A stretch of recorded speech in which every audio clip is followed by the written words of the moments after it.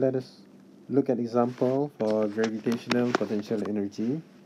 We have a situation here, and this is the object M, and the object is raised to this height h, and now this is the new location for M, and you are given some other information here.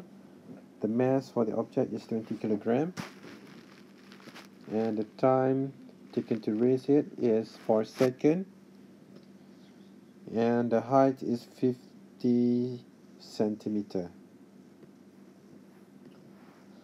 And then the question here, what is the gravitational potential energy when it has been lifted?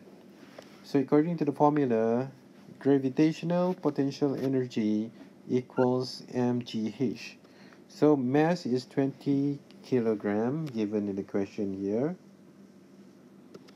and then g is 10 Newton per kilogram. We have learned this in previous video, and height is 0.5 meter. Remember, you can see here this is 50 centimeter. You must convert to SI unit.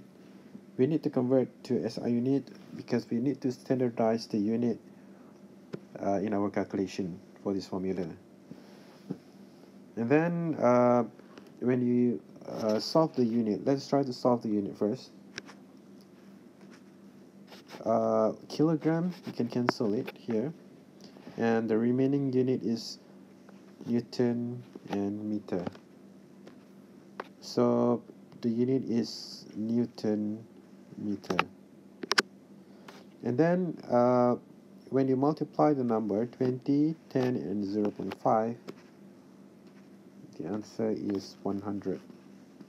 So the answer is 100 Newton meter, or you can write in another unit 100 joule. It's the same thing.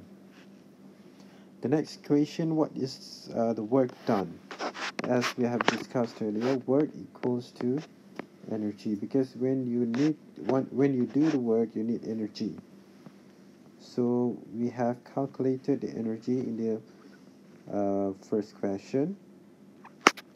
So it is equal to 100 joule also. And then the next question is, what is the power used?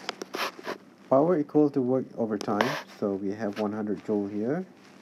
Divide by 4 seconds, the time given in the question. So the answer is 25 joule per second. So that is the answer and how to solve it.